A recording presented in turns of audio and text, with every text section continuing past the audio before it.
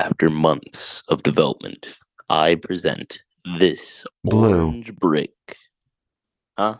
Oh, sorry. I present the joystick. Oh, fuck.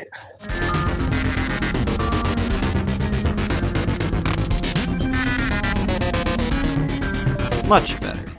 So, to understand how this works, we should look at a real joystick mechanism first.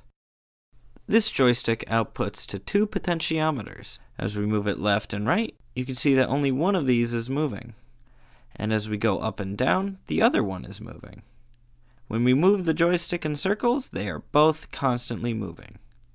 Looking closer, when we move it up and down, it moves the axle going straight into the potentiometer. However, when we go left and right, it pushes on the two brass guides, which then rotates the other potentiometer. Here is the same mechanism made in Lego.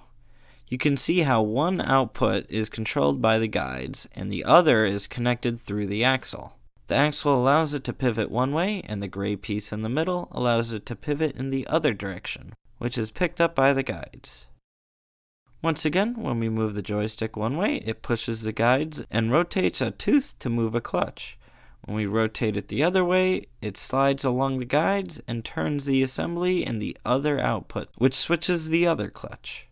A major difference of this one is that only one direction can be outputted at once, and is not an XY coordinate like a controller joystick.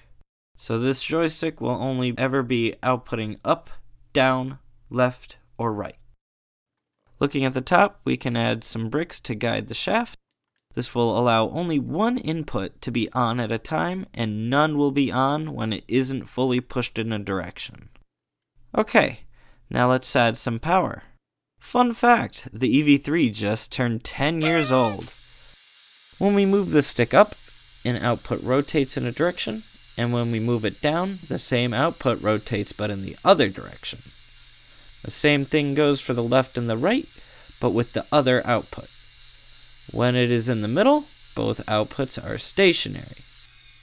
Now, you may be thinking, wouldn't it be better for the computer if each direction had its own output? Well, you would be correct. However, something very important must happen before it gets to the computer, which is logic and timing. And two bidirectional outputs are better suited for the next step. Expanding on this, to make sure the computer only sees one input each cycle, it must be read and then sustained for the rest of that cycle. Also, in the game of Snake, you are not able to turn 180 degrees from where you are already going. So, that must be prevented before the computer receives any inputs. One last thing. If no inputs are done on the joystick, then something still has to be outputted on the computer, so whatever was last held should continue going. All this will be explored in the next video. And with that, I would like to once again thank Dennis, currently my only Patreon. So far he has raised $25 for the computer. Start supporting today for as little as $1 a month, or chip in more for some awesome benefits including bonus content. Thank you for watching, and remember that of the 8 billion people in this world, only 52 of them are not losers. Oh, good heavens. Well, gosh darn it. Oh, schmiggity boof. Well, I tell you, Lord. Oh, good. Shite.